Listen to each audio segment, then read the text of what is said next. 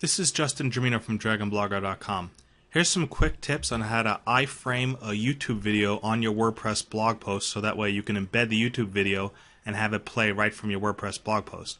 The first thing you want to do is go to your YouTube video that you want to host on your blog. So enter or find the YouTube video and get the URL. The next thing you want to do is click on the share button of the YouTube video. Here you want to click on the embed button.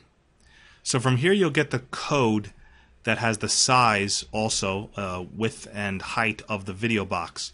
Most blog posts you'll be able to fit 560 with, but if you know the exact width of your blog post or what works best for your WordPress theme, then enter it manually. For example, on DragonBlogger.com, 600 pixels wide is the video width I would like to have on my blog. It fits perfectly into my frame of my post width, so I usually have my videos exactly 600.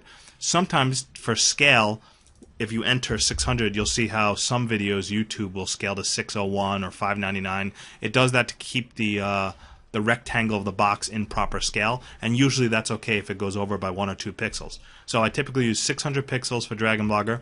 Then you want to cut and paste the iFrame embed code.